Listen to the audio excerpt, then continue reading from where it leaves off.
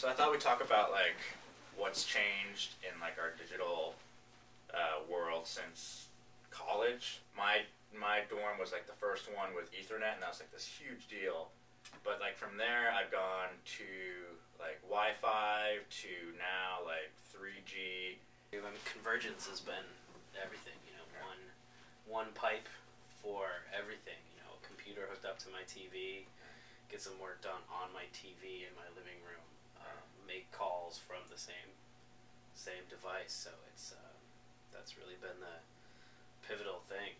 They talked about it in school, and I didn't believe them.